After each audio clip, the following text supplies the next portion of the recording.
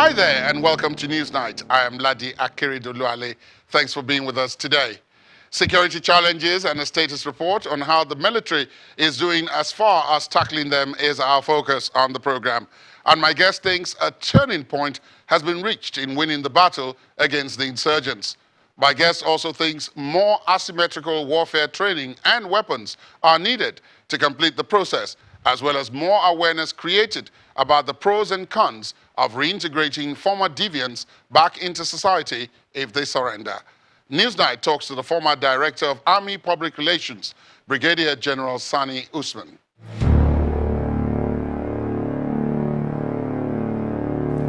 General Usman, thank you for your time. Welcome to the program.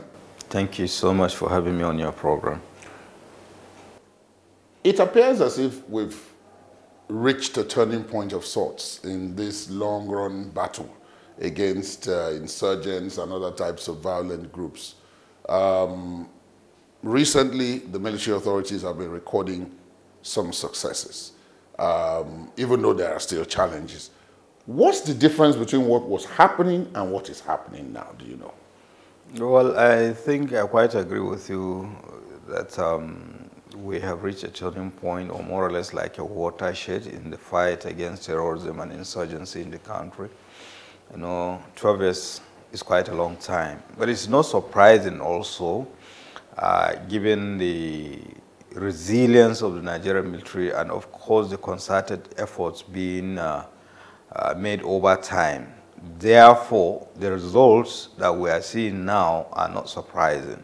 I'm talking about where you have a massive surrender of the Boko Haram terrorists and the successes being recorded, you know, in the northeast, especially in the northern part of Borno and the fringes of, you know, Lake Chad region. So invariably, it is a combination of so many factors that brought about these successes that we are witnessing and the other issues that we have been experiencing. Take, for instance, the issue of the massive surrender. I think what is most important now thing to do is to also rise up to the occasion, because this is something that is coming more or less like, well, do I call it a pleasant surprise, even though we know that it is going to happen.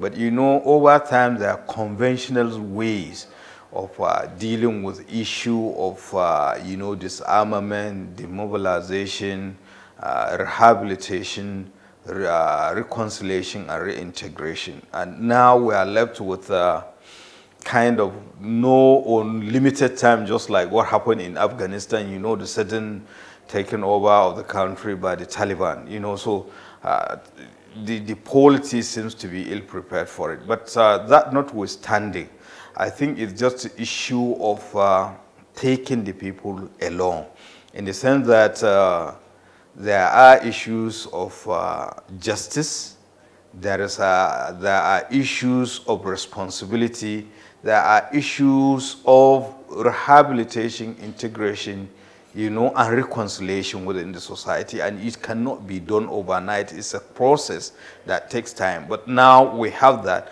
But unfortunately, the strategic communication, there seems to be a missing link, in the sense that every Nigerian ought to have been taken on board so that everybody will have an understanding. Remember, there are people that are direct victims, but invariably the Nigerian society is also a victim of this insurgency and terrorism, because there is no facet or component of Nigerian society that has not been negatively impacted with this. People's lives were lost, precious lives, businesses were disrupted, structures, and if you look at those towns or those areas that seems to contribute massively to, you know, full security of this country, you talk of Bama, you talk of Mongono, Baga, and the rest of them, you just work out all the infrastructures have been destroyed to the extent even electric pole was destroyed. Right. Talk less of other businesses, you know, filling station, farms,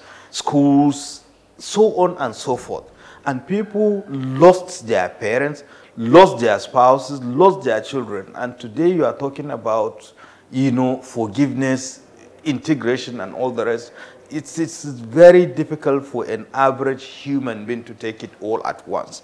Therefore, there should be massive, kind of, constructive engagement of the people so that they see the need that definitely we cannot go kinetic all the way. Now that non-kinetic aspect is paying dividends, how do we integrate that into the Nigerian society? You have to talk about justice. Justice for the victims, justice for even the perpetrators of the crimes. Remember, it is not everybody that is in Boko Haram that deliberately entered Boko Haram, because in those days they capture towns, they coerce people into it. So the level of participation in their nefarious activities varies from one individual to another. Therefore, there should be a clear-cut system or process that will distinguish between those that committed heinous crime and those that were coerced and they have not. And again, you talk about de-radicalizing them, because this, we are dealing with an ingrained ideology that has been put in place over time. You will not understand till when you have met any one of them, especially the hardcore. It is very difficult, to just overnight assume that people will just change overnight. There must be a process of, removing that idea from their head. So it's a long-term process that needs to be followed stage by stage, all encompassing. Talking about, the justice, the system, rehabilitation, the radicalization, and of course think of training for them to do something that will hold them, because some of them, they have lost everything. How do you integrate them into the society? Even though they are not hardcore Boko Haram, what vocation will they be involved in? And in most cases, some of them, they have also lost their family. How do you psychologically, support them? So these are issues that we really need to. And thankfully, I think those concerned, they are making concerted efforts to see that these issues are addressed. But we need to address them so that we will not have reoccurrence maybe in 10, 20, or 30 years to come.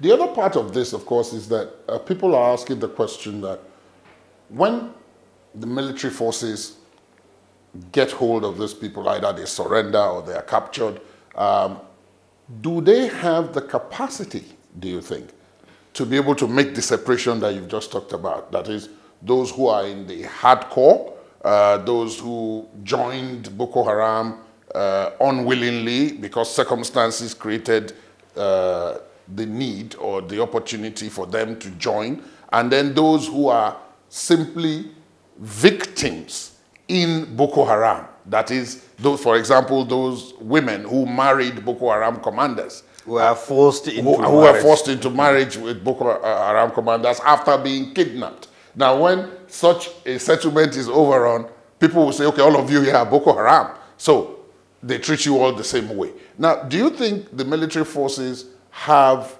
the wherewithal to be able to make this separation so that at the end of the day, we don't have hardcore people undergoing supposed radicalization? I'm not preempting you. And that is the mistake we kept on making over time. Lumping everything on the doorstep of the military, in particular, or the security forces in general. When you are faced with this kind of security challenge, terrorism and insurgency, if you are putting it on 100%, the military effort is more or less insignificant as compared to other, efforts by other components of the society. So the kinetic aspect of it, boots on the ground, is about 35 to 40% at most. So it is not the military per se. There must be a grand strategic direction, holistically involving other components of the Nigerian society.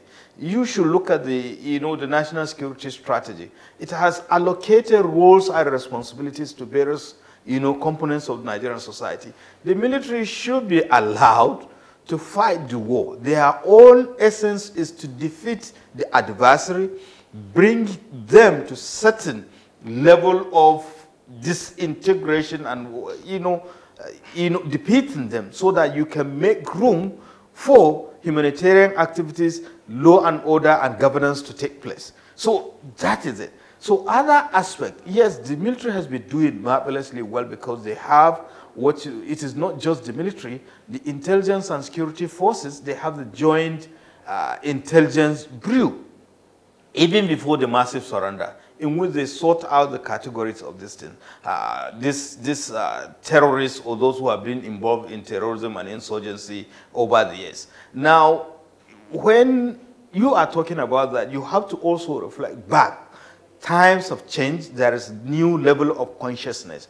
Initially, the military had always been denigrated, championed by so-called some of those so-called people concerned about human rights and all the rest. They painted a very gory and nasty picture of the military. And the military had to go out of their way to show the world that they are really being professional. They are, abiding by international humanitarian rule despite the prevailing circumstances they found themselves, where you cannot even distinguish the enemy unless if you see him or her with weapon or IED, because they melt with the society. So it was a difficult thing, like fighting in built-up areas. Right. So, but over time, this image has changed. People have realized the truth that they are doing the best they could in the circumstances they found themselves. And where people are found culpable, they were decisively dealt with. Now, I believe even up to this moment, there is still a certain court-martial in the Northeast dealing with, officers and soldiers that have been involved is one misdemeanor or the other, or human rights abuses, and to the point that some of them were even sentenced to death. So these people now realize that actually the military have been doing a marvelous job, facing the enemy at the same time, trying so hard to maintain professionalism, abiding by the law. We need to continue to support the military. Now that we are faced with this, there should be a synergy between the three tiers of government, especially in the Northeast. The federal government has to come in, and the state government have to come in, and of course they cascade this issue to the local government and what level, because at the end of the day, these are the people that have been the victims. These are the people that you are, sending these people back to the society. We have had instances where nations were faced with conflicts just nearby here.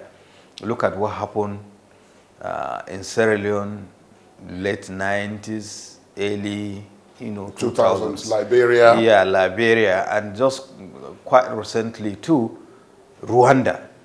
They have a system, a justice system, reconciliation system, to the point now that is seen as a model. Well, thankfully, I had the theater commander, Operation Hadinkai, was talking about the Maiduguri model. And I think it's a kind of hybrid or combination of what we have had, given the international best practice and the realism of the Nigerian context or the Nigerian society, particularly the Northeast. So it is not just about the capacity of the military, dealing with it, but also the government itself, to what extent they have the infrastructure, the processes, the expertise, to sip out. And I must say that this process, we have to be very, very careful, because it is not just that they are tired of fighting, it is because of combination of so many factors, particularly the onslaught, of their various locations by the military, that they had no choice other than to surrender. So that does not remove that ideological, beliefs from their minds. From their minds. So you have to come out with a system to remove that. And apart from that, also the issue of those that were involved in crimes against humanity. You know, people have started talking, particularly those of them in Goza. They have identified people that have committed heinous crime against them. You know, people that led attacks to Goza, Bama, and all the rest, you know, burning, killing people. And now you are telling us that we should embrace them wholeheartedly. Even though the justice system is very difficult, and I know that is where they had a problem with the other GIWA project, because it is very difficult about getting, the Evidence Act and all the rest of the thing. But somehow, people that are involved, we should find a way. Those that have committed crimes against humanity, the justice system should take care of them. And those that are not culpable, we should find a better way of rehabilitating them, teaching them skills before we think of reconciliation and integrating them into the society. That brings me to two things. The first is that people have said, and some of the people who said this are both in and outside of the military, that the issue of boots on ground, the army or the armed forces they take an area which had insurgents of different types in control before. They take the area, but because other areas are there to be gotten at, they've got to move. Now, what happens to that area after they leave?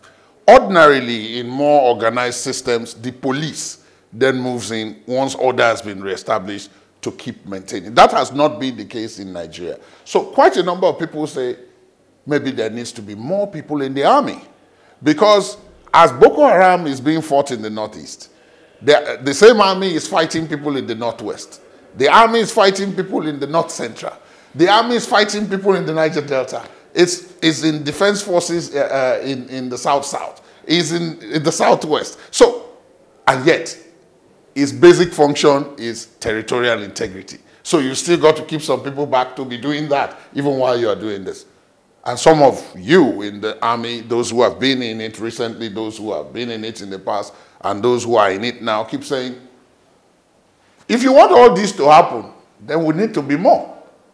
There need to be more people, there need to be more weapons, there needs to be more money overall to run this.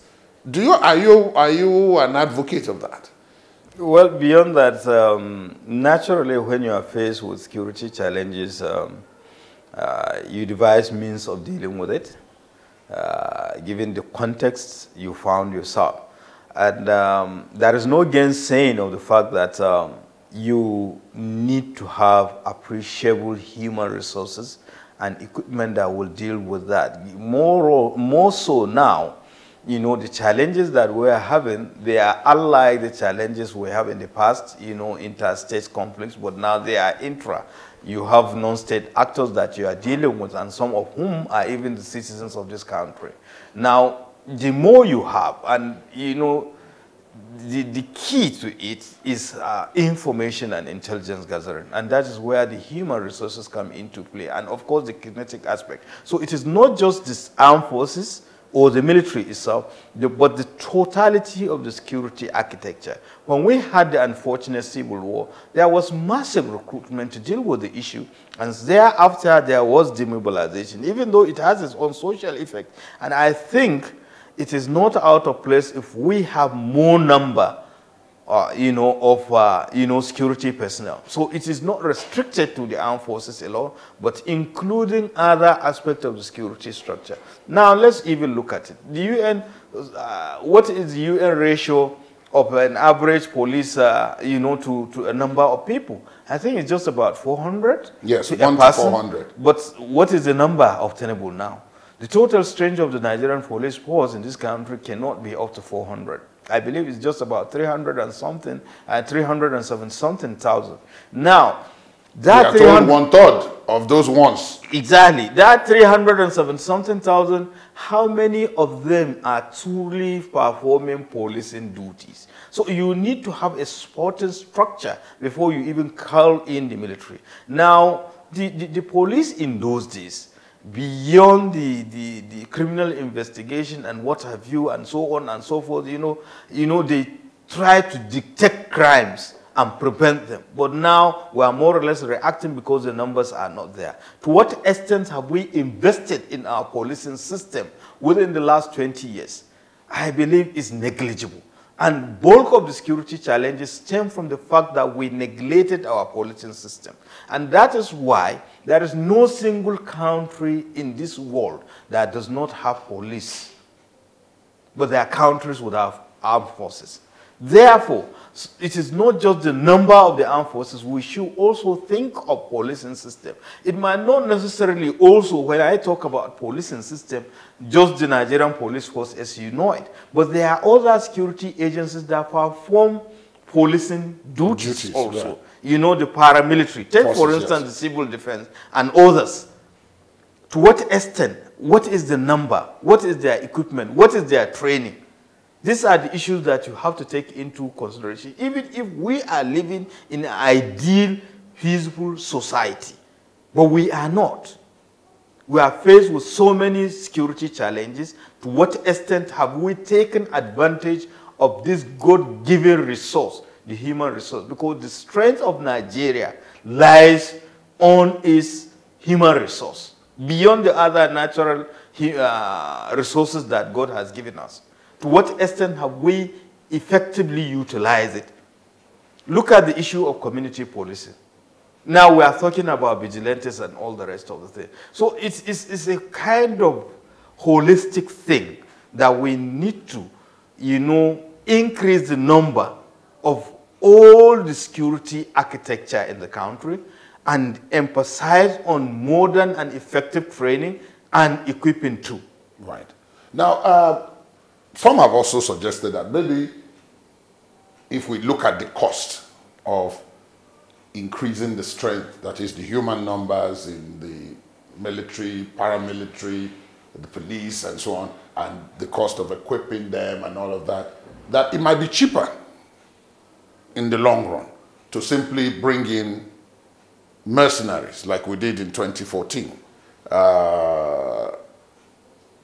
in the Northeast. These are organizations of professionally paid soldiers, but who the difference are that they are not fighting in the Nigerian army, they are fighting on behalf of the country for which they get paid. And they are given a target for which they are to be paid. So if we bring in those and we say, okay, you, this group, tackle this, you, this group, tackle that, that in the long run, it might be cheaper and it might be more sustainable at the end, provided they meet the target, that after they've done that, they go away. And then the regular forces, both the military and the police, take over the areas where they have done the work. Now, you've been in the military, you've been out. So I'm sure you have had a good idea of what these people are like, both within the service and outside. And you've had the experience because you were in the army when they were brought here in 2013, 2014 to the Northeast.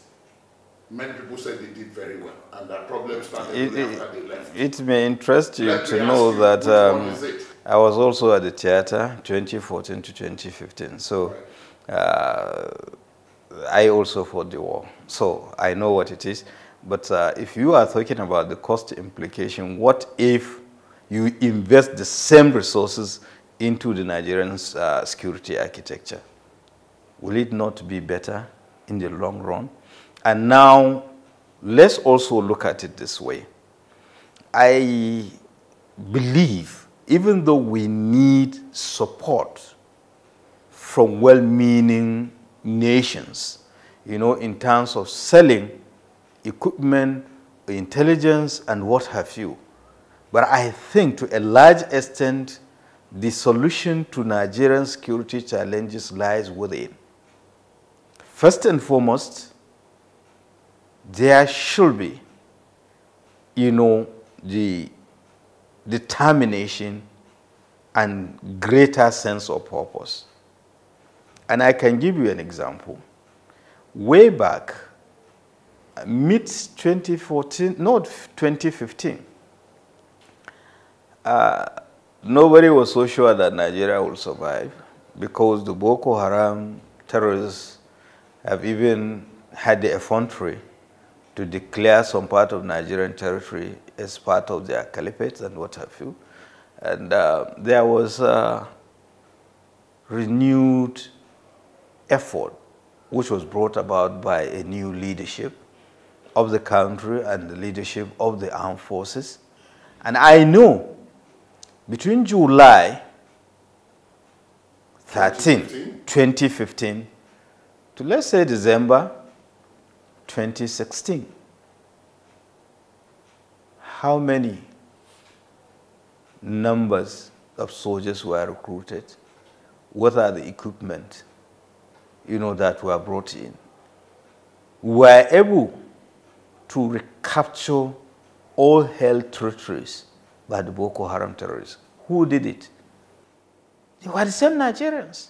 Remember again, period to that July, Nigerian soldiers were even abandoning locations to the point that they even ran away to a neighboring country. You remember the euphemism of tactical withdrawal and what have you. Yes. The same group of soldiers that were running were turned into fighting machines.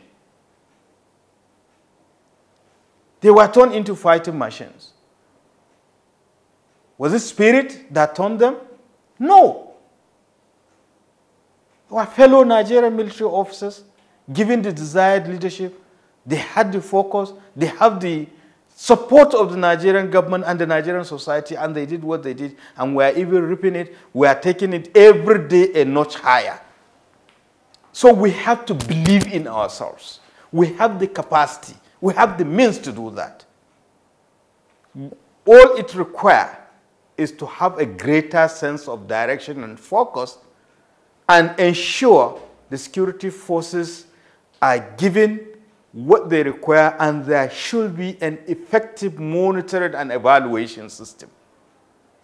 Every Nigerian should have a sense of belonging, not a situation, even among the northern people, that sometimes back and to some extent, among the northerners, they will think it's a northeast problem. And even in the northeast, they will say, no, it's Borno problem. And even in the Borno problem, they will say it's Kanuri problem.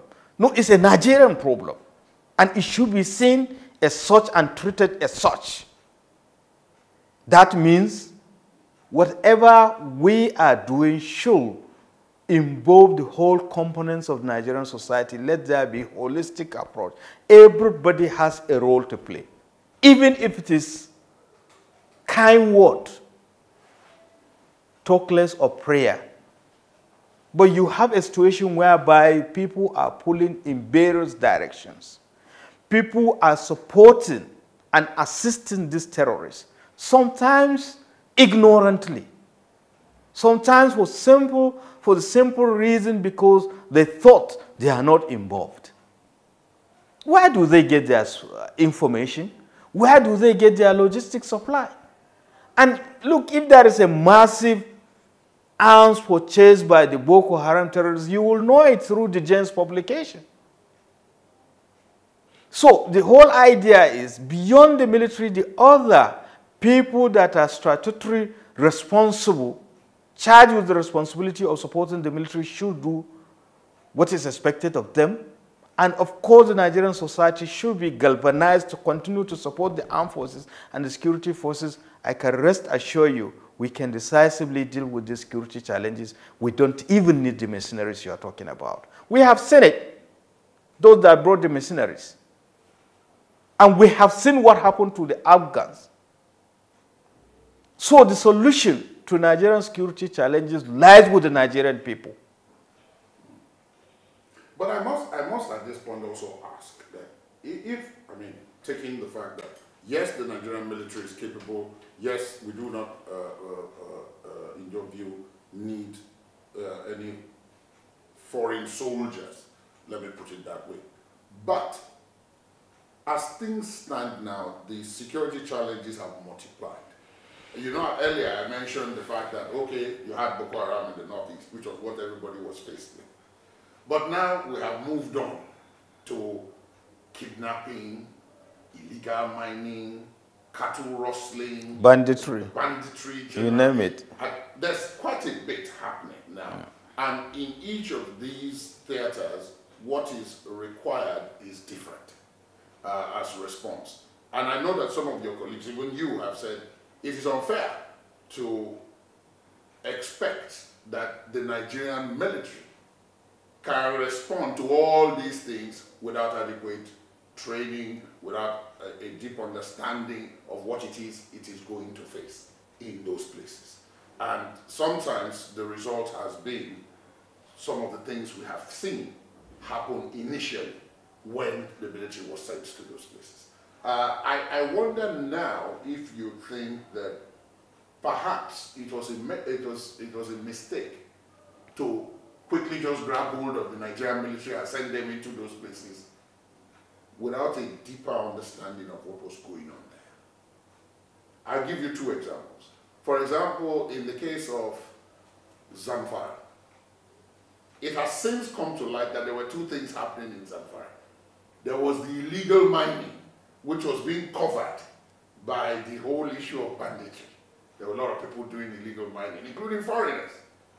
Then, in the case of Kaduna, people who had been pushed out of Borno and other outlying areas in terms of the insurgency when they found the place a bit too hot, moved into these other places. Again, what they were now doing in these other places was not a straightforward them versus the military. They were now going after the civilians. Vulnerable groups, I believe the people in the armed forces call them. Today, was it, with benefit of hindsight, perhaps not the right decision to have sent in the military there? Well, first and foremost, what I want you to understand is that, you know, their situation require drastic actions. You know, when you are faced with fire incident, sometimes you don't discriminate the type of water you use to quench the fire. The most important thing is to quench the fire. Thereafter, you determine. So even water from the gutter can be used to do that. And you see, the problem is that we have this fire brigade approach to, you know, complete resolution and knee-jerk response to issues. You know, we rather react rather than being proactive. Now, actually, you can trace to some of the security challenges way back to maybe 20 something years back, because we have had history of military intervention in the political governance of this country. But luckily, way back 1998, 1999, Nigeria resolved to go into democracy. And thankfully, we are waxing stronger. But you should understand, democratic governance is entirely different with military governance. What were the existing structure as of 1999, and what was the envisaged, you know, structures that need to be in place, you know, to support and sustain democratic governance, knowing fully well bureaucracy is involved. Everybody is a partaker in, you know, the running of the country as against dictatorship. Now, we failed to strengthen, or rather establish and strengthen institutions that are capable of supporting democratic governance.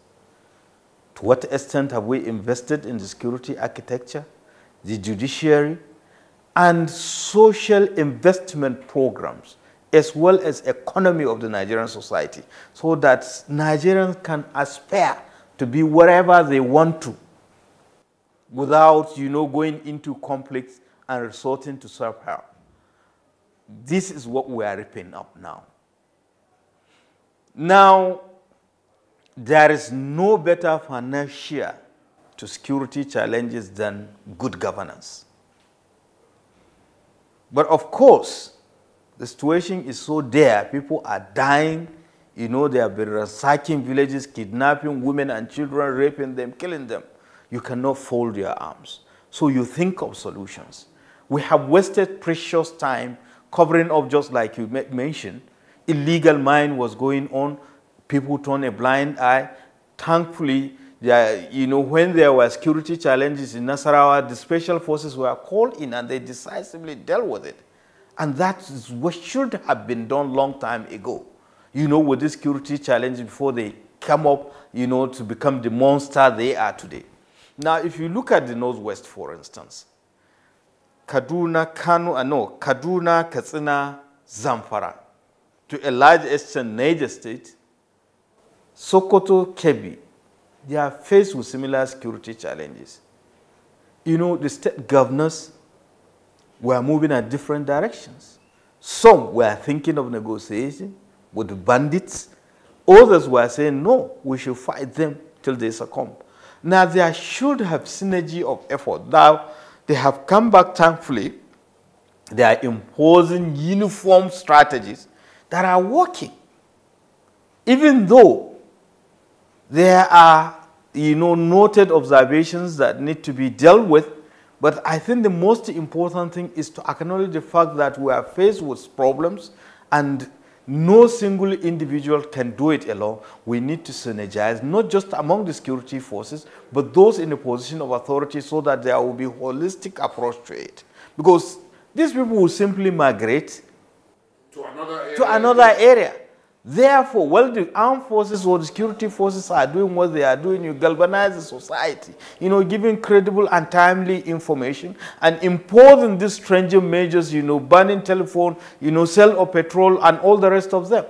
You can imagine a bandit has the effrontery to challenge the authority of a state governor, that people should protest those measures, that he is on authority up to himself, simply because they allow them. And we should not have double standard. A criminal is a criminal.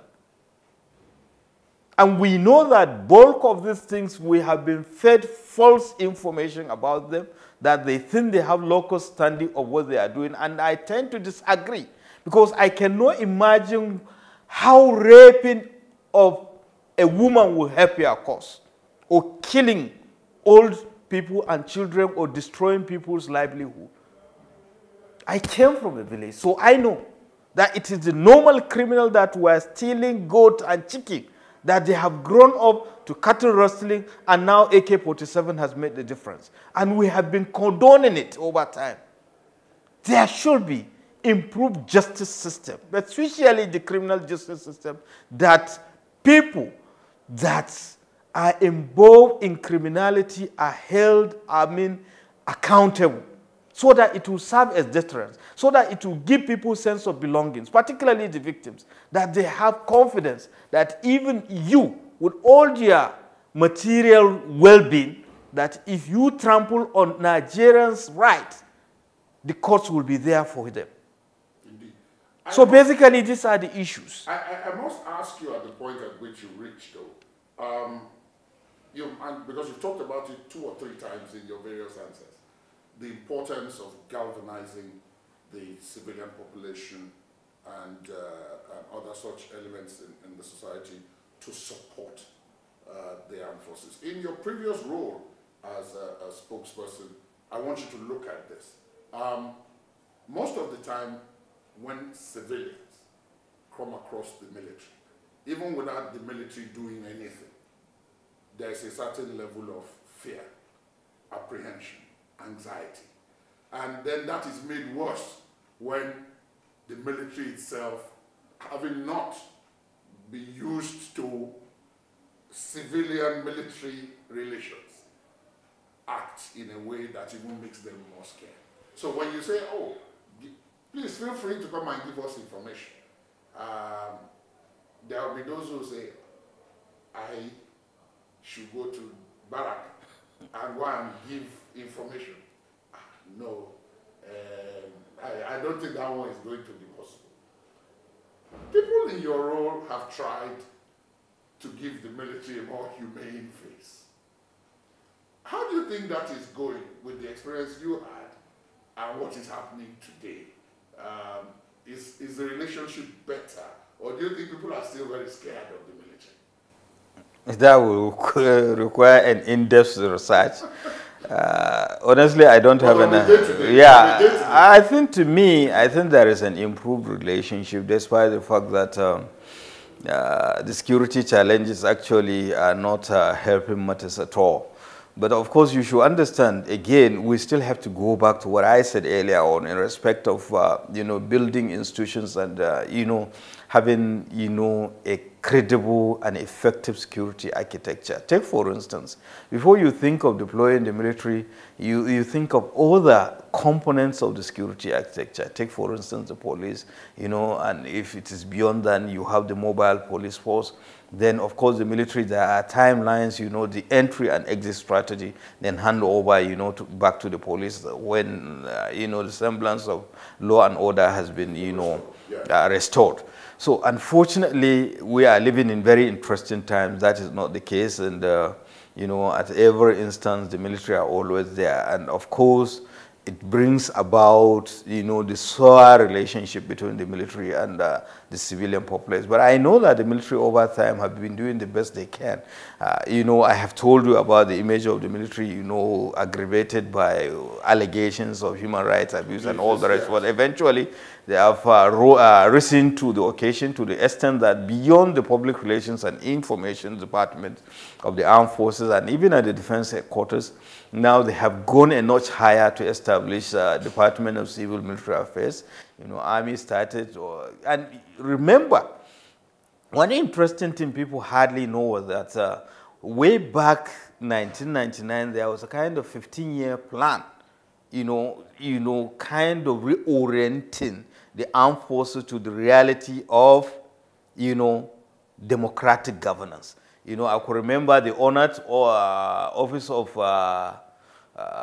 Transformation and Innovation, eventually Transformation and Innovation, honored transformation. 15, dealing with not just institutional change, but also equipping and, other things. How do you envisage the armed forces in 10, 15 years' time? I think it ended in 2015. But then the thing is that you cannot reorient in isolation of the Nigerian society. So much as the military was orienting itself to realities of the time, the Nigerian society ought to have also been oriented to the fact that this is democracy, things take time. There are also channels of, seeking redress and all the rest, not that you take advantage or take law into your hand. And those people that are in position of authority, they are alive to their responsibilities to eschew unprofessional and corrupt practices. Now, moving forward, the Department of Civil Military Affairs, has been interfacing. Now they have even established a kind of defense liaison office, not just in the National Assembly, but they have in the Ministry of Foreign Affairs. And the level of synergy of effort in terms of training, seminars, at the various training institutions, particularly the Armed Forces Command and Staff College, the National Defense College, and the various war colleges of the institution, of the services. Now they take in students from sister security agencies and even, public service. So there is an understanding, synergy of effort, and that is why now you have an understanding, among the people in position of authority. Beyond that, again, I think it was the Nigerian Army that first came out with a public, toll-free line, 193. We had a call center that's from wherever you are in this country, if you dial it now, it will ring. Somebody will pick and will listen to you and will direct your complaint. So you don't need to go to the barracks. Then, of course, there is establishment of human rights desks, in which you can physically go and complain. Because of the apprehension, it was discharged from the military barracks. I know in Abuja it's somewhere around area 11, and you have well-trained, courteous officers and soldiers that will listen to you and direct or solve the problem, some of whom are even lawyers, So things are getting better with each passing day. So the media should also enlighten the public the efforts of the armed forces, to ensure that they take on the public, not to talk about the fact that all their internal security operations, they go hand in glove with humanitarian activities, be it quick impact projects that intervene in either healthcare delivery system, education, outreach programs. Exactly. You understand, constructing roads or rehabilitating school or boreholes and so on and so forth. So these are the efforts of the military that, giving the society a kind of sense of belonging, opening up, and which needs to be understood, which need to be appreciated, and possibly maybe they should also have budgetary allocation, for humanitarian activities as part of military operations, to enhance the winning of the hearts and mind of the people. But they require the support of the people and understanding of the people to succeed. Nigeria is 61. And people have said, as you pointed out, we've been fighting internally since 2009. Looking forward now, I have two sub-questions. The first is, do you think we will win this war? That's number one. And number two, do you have hope that if you think we will win, that following that, the country will be much stronger? I'm absolutely positive. Therefore, the short and the longest answer to both questions is yes. And this stems from the fact that over time, Nigeria has been through worse circumstances, and we came out better off for it. And I know Nigerians are learning lessons, and they are more enlightened and realizing the fact that we need each other. Forget about all the talks here and there, but the truth is that everybody, majority rather, I would say, prepare a strong and united Nigeria. And I believe the good people of this country will do all that it takes to ensure the sustenance of peace, security, and unity of this nation. The average Nigerian person is a good person. I can rest assured you. All he or she requires is the right leadership and sincerity of purpose by those people in authority, and you get the best out of it. And I am sure our leadership recruitment system is getting better and better. And Nigerians are conscious of what they want from their leaders. I believe as time goes on, they will up the requirement of an average leader at any given time, so we'll continue to have the best, and Nigeria will be better off for it. And going back to the issue of war, I don't know which war you are talking, but I believe you are referring to the mirrors of the security challenge. Indeed, that's what I'm referring to. Yes, that's correct. That's right. And all the rest. Right. Now, I made reference to the synergy now, the renewed understanding by the state governments, and of course we need more synergy, more understanding, more coordination and cooperation between the three tiers of the government, the federal, state, and the local government system. We have to be realistic that if the local government system is not working, the states will continue to suffer and the federal government will continue to suffer, and Nigeria will be worse off for it. So the earlier we resuscitated our local government system, let it be viable, not that they will be just there to share allocation and they are broke over the weekend and just to issue indigenship letter. No, they should be allowed to function optimally so that they can be able to cushion some of these challenges that we are having, and I can rest assured Nigeria will be better. There are so many things to be done to ensure that Nigeria, remain one indivisible country, united, peace, and prosperous. But I am optimistic, and I am not alone. There are so many millions of other Nigerians that are of the same view, and all we need to do is to continue to pray and do the right thing so that we have a wonderful country. General Usman, thank you so much for your time. Thank you very much for being with us. It's a pleasure having you. That's Newsnight. Thanks for watching. We do enjoy hearing from you about this conversation and much more. Our social media handles are on your screen. You can also listen to this and previous episodes of the program via our podcast. Please go to channelstv.com/podcast. I am Ladi Akeredoluale. Goodbye.